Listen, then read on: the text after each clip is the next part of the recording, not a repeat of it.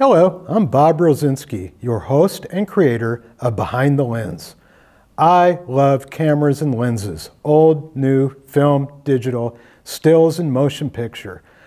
I like learning about the equipment photographers and filmmakers use to create their work, no matter how modest or ambitious. Though ultimately hardware and software are merely tools, they simply enable creators to create. Behind the Lens is a show about the creative process and the practitioners of visual storytelling. On occasion, Behind the Lens will feature segments highlighting technical aspects of photography and filmmaking. I will do my best to ensure that the delivery is entertaining and informative. Today, I'm excited to introduce Allison Radomski, a brilliant filmmaker whose work is noted for its rich visual imagery, novel storytelling, and energy. And with that, let's begin. Hello, Allison. Hello, Bob. I'm really happy you could appear on the show today. I'm very happy to be here. Thanks for having me. Well, you're quite welcome. So, Allison Radomski, tell me a little bit about yourself. Sure. So I am an independent filmmaker, photographer, and videographer. I write and direct only short films so far, some narrative and some more experimental in nature, which sort of cast off the burdens of narrative requirements. Yeah, and I lived in Atlanta for several years, and I just recently moved to the Longmont area. And yeah, my filmmaking, I think it's extra fun because I like to work with 16mm and Super 8 film, and so a lot of my I'm sorry, I feel like I'm doing a bad job. No, it's fine. Just go with it. I don't care about jump cuts. Well, yeah, I like to use Super 8 and 16mm film just because I love the way it handles light and color, and I also love to distort film too, using different kind of analog distortion methods, and that's me. That's what I do. Well, we'll be looking at some of your films, and what immediately caught my eye was your willingness to experiment. Yeah. Actually, just yesterday I was watching a documentary about Orson Welles, and he was talking about, and I can't remember the phrase he used, but divine accidents, how much filmmaking is a divine accident, and I like to be open to the things that happen and the kind of contributions that other people make that you won't be able to predict necessarily. Sure. Yeah, I like to embrace that. Well, I like the way that your Super 8 films have a lot of texture and a lot of abstraction and a lot of drips and scratches, very textural. Yeah. So the one you're referring to, How to Behave at a Party, that was some footage that I made when actually just hanging out with some friends, having a small gathering. And then I took the Super 8 film cartridges after we shot, and I soaked them in different substances, including I know that I definitely had beer and wine. Beer and wine. There was also, I got some Epsom salts and some of those like the gel silica packets, and emptied them in there, and you just kind of put it in a Tupperware, shake it around, and let it soak for weeks, and then you So do you do this in a dark room? No, you don't have to necessarily, because you know, with Super 8 film, it's in its own little plastic cartridge. So you leave it in the cartridge, and you drop the cartridge into whatever some kind of vessel mixture. Yep. Okay. Whatever mixture you want, and then that will lead to all kinds of cool scratches and textures, and that's what I think is really fun. So do you let the film dry before you take it to the lab? Yeah, so actually there are a lot of things in there. I do let it dry, and especially in sunlight, because heat will continue to do things to the chemical distortions that you're trying to create. But also, when you're doing that type of film distortion, you really do have to process the film yourself, because labs don't want you to sully their chemicals that they're using for other people's work. Well, that's a good point. Yeah. So you're developing your film. Get out of here. Yeah, I'm developing my film. Wow, the color film too? Yeah. Not 16mm, but for Super 8, and especially. Well, I'm going to have to reevaluate my opinion. So you won't do 16, but you'll do Super 8. Well, it's only because I don't have a big enough tank for 16mm. I'm just giving you a hard time. No, that's impressive. Yeah, it's fun. We have a roll of 8mm film, which is. You want to grab that and just show people what? This is I believe this is 25 feet of Super 8 film. But what I do is I go in. Then I do go into a dark room. take the film out of its canister and then jam it in kind of a smaller, like Patterson tank that you can buy for still photography processing. And because it's all jammed in there and there's too much film to fit, the chemicals are not going to hit evenly, and that's going to lead to even more fun distortion in there. So I'd imagine you're pretty excited to get the film back from the lab and to screen it. Are you pleasantly surprised or moderately surprised or sometimes disappointed? Yeah, I think, it's a mix. You never know. That's the thing you have to take into account when you're doing experimental work with film is sometimes you will do an experiment and be like, oh, well, this is way too dark or this isn't quite right. So sometimes there are disappointments, but it's all part of the process, and that's what makes it fun. Let me just show people out there, this is actually 8mm film. It was the precursor of Super 8. And in my first filmmaking class, I had to learn how to edit this stuff by hand. Spaghetti. Yeah. So you're not editing this? No, I don't do analog editing, although I think it would be really fun to. You can get, after you process your film, you send it to a lab and they digitize it and put the MP4 on a hard drive. And then you can bring it into something like Premiere Pro. Oh, great. And do editing on your computer, which is a lot easier. Yeah. Great.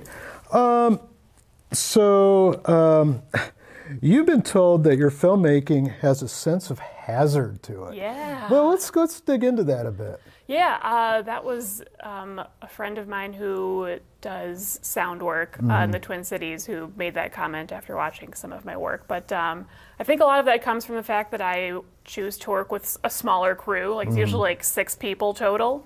So because of that, you're never really going to have quite as polished of a look as if you had more to it. And a lot of, we often shoot on locations where we don't have permits, and so that's found lighting, and so that's going to be... So the hazard of not having a permit, the hazard of just sort of, let's go out there, run and gun, but you do have a story concept. But also too, I often, I think I make stories about characters who are themselves kind of on the brink of falling apart, so you have this kind of chaotic movie and a chaotic person who's kind of disintegrating in their own way. Oh, that's interesting. So I think that it fits well with the types of narratives and the types of emotions that I gravitate toward. So it makes sense that you would like John Cassavetes' films, because he does that in a very long format. John Cassavetes shot so much film for his movies and would spend, I think he took a lot of joy in the editing process and creating almost different versions of movies that he made. But he worked with a small group. Yep. And so I understand where that impulse comes from. Yeah. Another thing that has intrigued me about your work is the idea of micro-short storytelling. Tell me about that. Let's see. I think I first started dabbling in the, first of all, a micro-short would be a short film that's under 1 minute, under 2 minutes. So it's extremely, extremely short for those who might not be familiar with that term. And I participated in Atlanta. Kodak sponsors a 100 feet of film contest where you get 100 feet of film and you have to make something with it, and then we have a screening and everyone gets shown. But it really made me think more about what you can do with just a very small amount of footage and how you have to really be so careful with the images that you choose and trying to pick ones that convey as much as possible, evoke as much as possible. How do you generate a lot of feeling with not a lot of footage? And I think that's a fun challenge. It's fun to see what happens when you take disparate images that you wouldn't think could go together and then they suddenly make something when they are put together. So would that be like mixing vinegar with baking soda and then soaking a cartridge in there? Have you tried that? Vinegar and baking soda? I have not tried that. I've tried other kind of sizzly elements, like when you use gel silica and you mix it with beer, that kind of has a crackle to it, but nothing quite as... I don't know. So do you like ale, lager, pilsner? I think I've just used Miller High Life. Usually I use a cheap beer that's just in the fridge. Okay, well that's the champagne of bottled beers. Exactly. Yeah, okay. Well, I'd like to look at some of your films with you. Sure. And let me see, the first one I'd like to look at would be How to Behave at a Party. Sure, we can do that.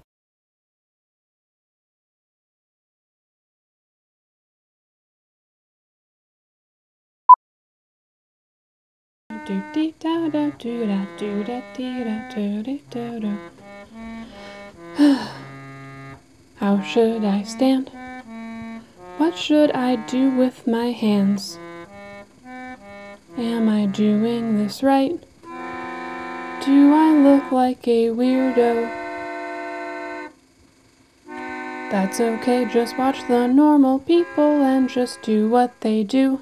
Oh shit, are they looking at me too?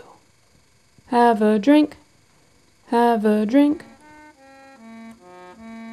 It's really not that hard to be part of a group. You can sit, you can speak. The texture in this is just incredible. Yeah, it's so fun. And the funky colors. And some of the color stuff does come from like post-production too. Like I definitely did work to make the colors a little more saturated. And because too, some of this film turned out really dark because it just didn't get enough chemicals when it was in this little tiny tank. So you have to do work to maybe bring out the images a little bit more. So not all of the distortions are purely analog, but certainly all the cracks and that texture. Well, it's nice that you've found a hybrid workflow. Yeah, I think that's fun. So you get the best of analog and digital. Exactly, the ease of digital. You have a lot of cuts. Yeah. In this piece particularly. Yeah, I think with this, I didn't really have a plan for the footage when I shot it. It was more that I got it back from the lab, these scans, and I was like, oh, I have to do something with this because I think it's just fun. And I think I wanted to get all of my favorite shots in there, and that's why there's a lot of cutting. Can we look at the big oak tree? Sure, yeah, we'll look at a clip from that. This was my first foray into music videos, which I'm so excited to be doing. And this, I believe this music video will be completed and released in mid-January. Okay.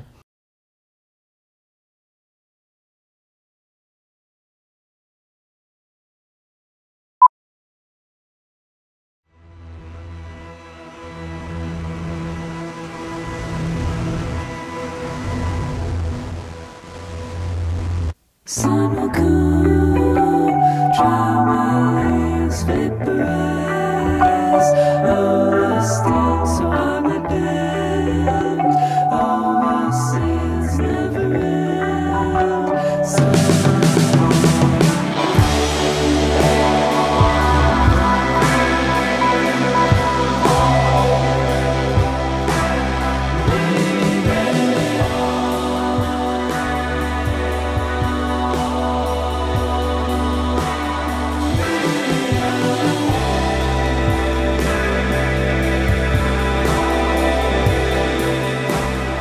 Are you using acrylics? I use like alcohol-based inks, India ink, and then I'm using some Sharpie. And then it's fun if you put kind of you get like a clear glue, kind of like a glitter glue. Oh, but and of put course. It on there. And then, but that'll like when you like drip the paint on it, it'll like move around to get around the paint, so it'll have these kind of weird swirly effects. So for this music video, I used that painted leader, and then some video footage that I shot with an old camcorder, and then I used other people's home movies that are available for free through the Prelinger archive, which is this great collection of other people's like. Bellinger? Prelinger. Prelinger. Yeah, so it's if you go to oh my gosh, it's archive.org. Okay, sure. And Rick Prelinger, who's a filmmaker and an archivist and a professor. I think since the 80s has been putting together this collection of, I think it's a lot of home movies, and then there are some kind of educational films from the 50s that are in it. But it's free to access, and you can use it if you like. Oh, cool. So that's what it is.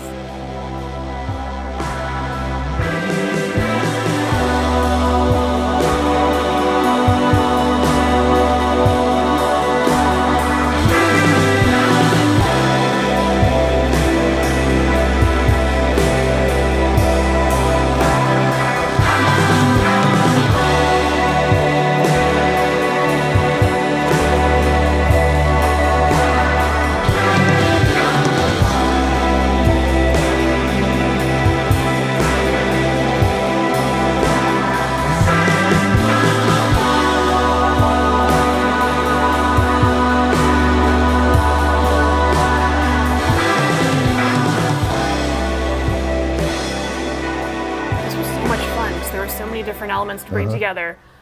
So the paint colors come from painted leader. So you just like clear 16mm that you can color on the Sharpies or use India ink or whatever. So to clarify leader for people that aren't film savvy, okay, this is a leader It's white. Oftentimes it's clear. Yeah, white or clear. So you'll paint or draw on either or. I've only used clear so far because